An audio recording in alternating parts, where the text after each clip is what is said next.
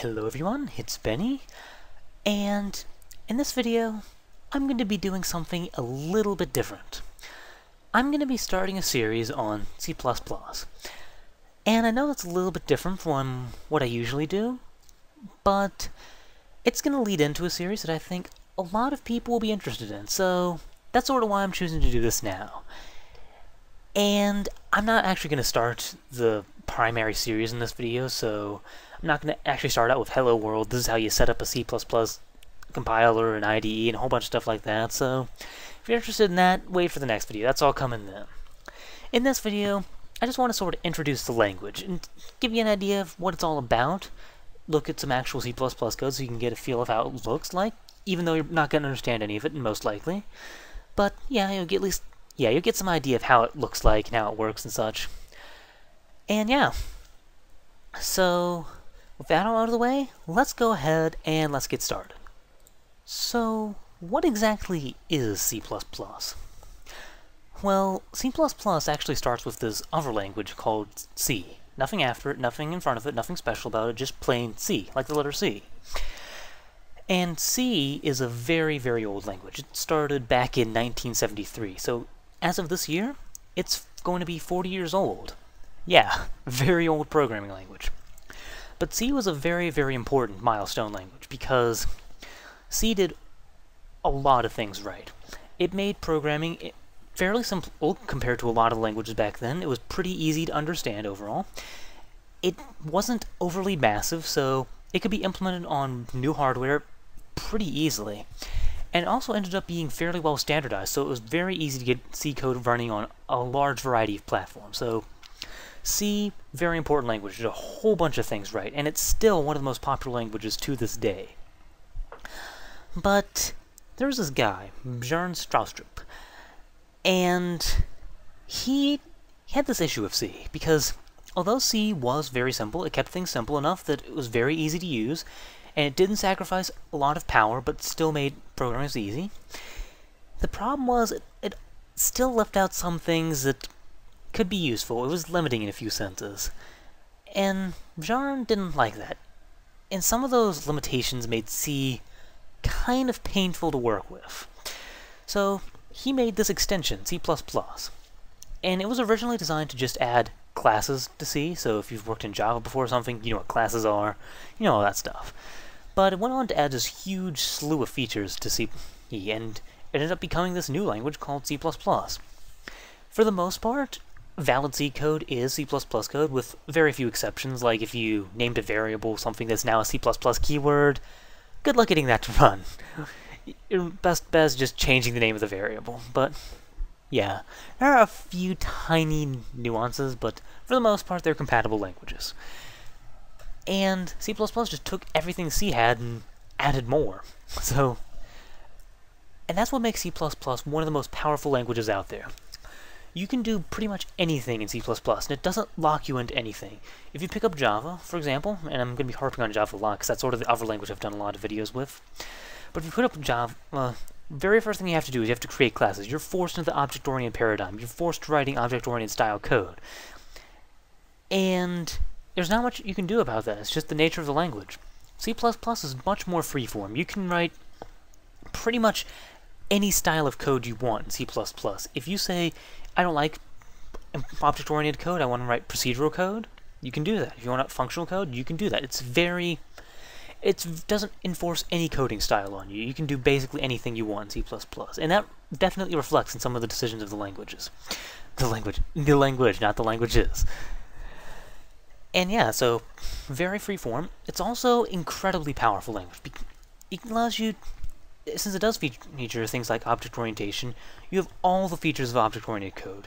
So you don't have to worry about, oh yeah, you get all the advantages of that, I'll put it that way. I don't want to get into the huge spiel about what makes object-oriented code good and pros and cons of that, so I'll save that for another video. But yeah, it has all the features of object-oriented code, so very powerful features there. And another interesting feature about C++, perhaps one of the most important features of all, it's designed in such a way that it can very, very easily be converted into machine code. So, in other words, code that your processor can actually execute. And that's very important for the language because it means it can be used for very, very high performance applications. If you're writing high performance applications, C++ can almost become a language of choice. You can write, if you know what you're doing. That's a big if right there. If you know what you're doing, you can write some very, very high performance code in C++. Now, if you don't know what you're doing, that's a whole other story, but yeah. So yeah, very powerful language. Another very key feature of C++. It lets you have both very low-level access to the hardware. You can individually manipulate bits of binary data if you want to in C++, while still giving you access to very high-level features. So you could write very human-readable code, and you can also write very machine language-like code. Again, reflecting the sort of free-form style of C++. If you can code basically however you see fit for the situation. And yeah.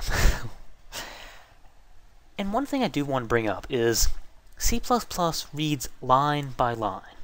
It doesn't seem very important right now necessarily, but it's going to be a very important feature because it's just sort of the way the language is designed to be interpreted, and that affects a lot of design decisions.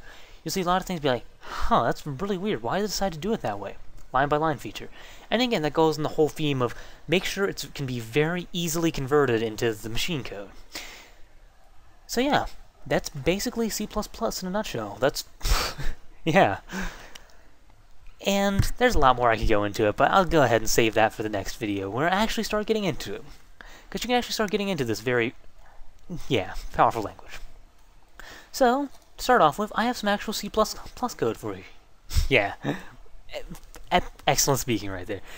Yeah, I have some actual C++ code for you right here. And I don't expect you to really understand it at all. I mean, unless you're already a coding guru, in which case you probably recognize a few of these things, at the very least. Anyways, the program. This program right here, in the theme of compilation and all that such, is, in a sense, a compiler. What it does is it takes a program written in another programming language called assembly. And actually, I'll bring up the program I'm going to compile right here. So here it is. It's a program written in assembly. And it's going to take all this code and it's going to compile it.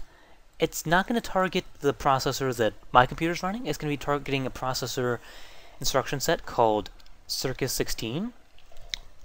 But it's going to compile it, and then it's going to save that file, and it's going to run it. It's going to take this, it's going to take the code, and it's going to execute it.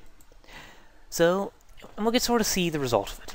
So what this assembly code does, just so you know what we're expecting, it calculates a Fibonacci sequence up to this term, 5 plus 2. So this should calculate the 7th term of the Fibonacci sequence. At least if I commented this code right, because I'm not really reading the code right now. But yeah, let's go ahead and run it. So, just run. And it's not running. That's actually a problem on my fault, because I've been screwing around a few things. But it's going to work if I run it in debug mode, so again, essentially the same thing, so don't worry about it. So yeah. So now, I'm technically debugging the code, but I'm still executing it, so I'm just going to execute it line by line. So, execute, execute. So it's assembled it, took 1 millisecond. Execute. And there's the result. So it printed out 13, which is indeed a term of the Fibonacci sequence. Not sure if it's the 7th term. It's definitely one of the terms, so... And I know this code works, so if it's not the 7th term, then I've just commented this code wrong, but... Oh well. But yeah, there you go. And this is definitely not the most basic C++ program out there. Probably not the most exciting program either, but hey, it gets you an idea of how it works. I guess, I don't know. Just wanted to show something off. But anyways, thank you. And in the next video, what we're going to be doing is we're actually going to get into some C++. We're going to be building very basic, nothing nearly as complicated as this. It won't look like this big, giant, cryptic nightmare at all. So don't worry. But yeah, it's going to be pretty simple. And we're going to get everything set up. So yeah, thank you. And I'll see you next time.